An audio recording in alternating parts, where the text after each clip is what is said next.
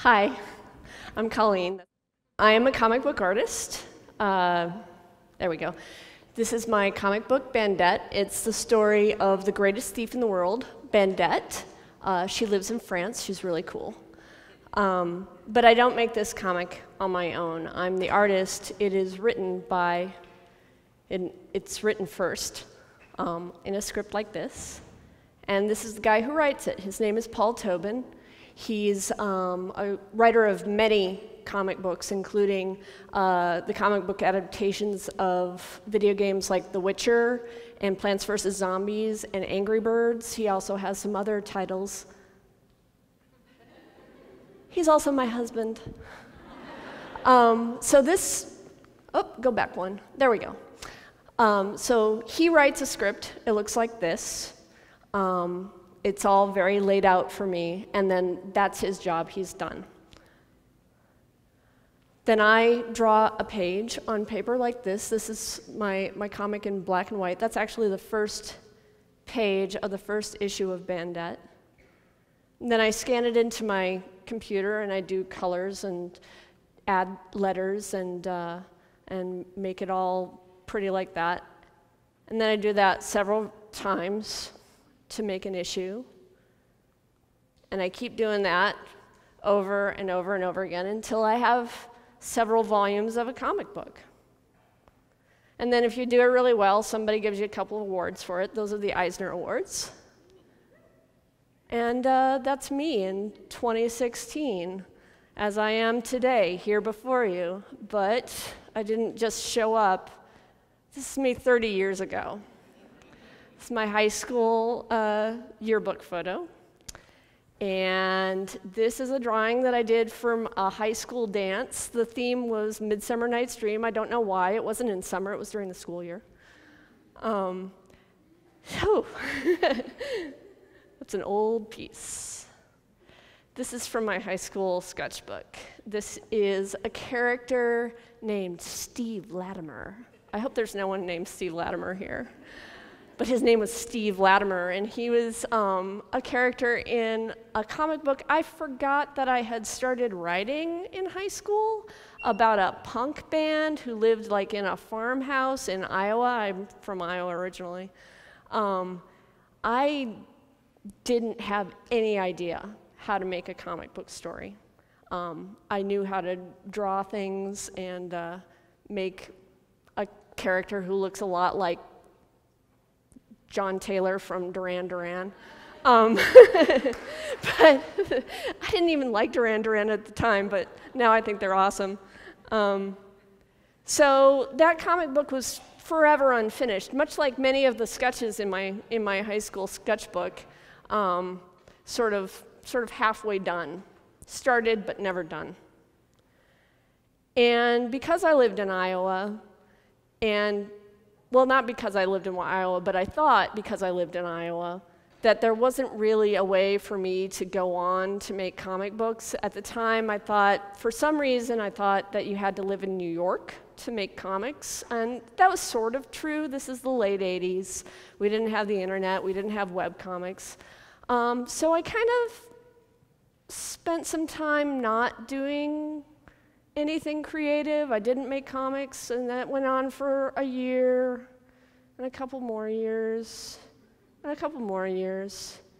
And I was in college, but I took art classes, but the art department really didn't support the kind of art that I wanted to do. This is important. If you go to college for a creative field, try to find out ahead of time if the department in the creative field that you're going for holds the type of creativity you want to do in contempt. Because my art department basically thought of drawing things that look like things was kind of passé. So they were very into like sort of non-representational art, and that wasn't what I was into, so I gave up. I gave up for a while. And then I met this guy. And here's the thing about this guy. He was not only kind of awesome, but he was making comic books in Iowa. And so I started hanging out with him, more than hanging out with him. Became his girlfriend. And he worked at a comic shop as well as making comic books. It wasn't this comic shop. This is a photo from a comic shop somewhere in Colorado or something. But it was very similar to this. And as you can see, there are just piles and piles and piles of comics. So I was in this environment. I was able to read all of these comics. And this is just a selection of some of the types of comic books that I was reading at the time and later. Comic books that had superheroes, comic books from Europe, comic books from Japan, comic books from the past, comic strips from the early 20th century, comic books by punk rockers from Southern California. Just everything I could get my hands on, I was reading and I was learning. And then I started drawing comics again. And all those comics that I was reading and learning from, I was taking all those lessons and putting into my own comics. And I worked for a year, couple more years, for quite a few years. And as I was learning, some of the stuff was good, some of the stuff was okay, but I kept learning and learning and learning how to go on until finally I had a comic book. And I wrote a publisher and I sent copies of my comic book to this publisher, and they said, yes, we will publish this comic book. I do not have any examples from this comic book here because it was kind of not appropriate for this particular venue. Okay, so about that time, Paul and I decided that we were happy living in Iowa, but we might be happier living in Oregon. There's a lot of comic books going on in Portland, especially. Dark Horse is across the river in Milwaukee. There were a couple of other publishers here in town. We knew that lots of creators lived here, and we thought maybe we can do more with this career if we move to a place where more people are making a career like the one that we want to have. So we came to Oregon. And I met a bunch of these other creators. This is Steve Lieber. He's part of a studio that I joined called Periscope at the time, but now it's called Helioscope. And this is the space where I work. As you can see, it's got a bunch of us all sort of working together in the same space. This is not typical, by the way. Usually when people are getting together, cartoonists online perhaps, usually not in a real physical space.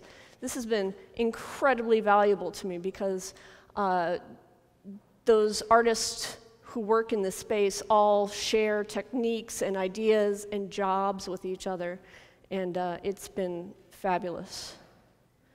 So then, having moved to Oregon, I produced with Paul a couple of comic books at Oni Press. We did Banana Sunday. Top Shelf, we made Gingerbread Girl.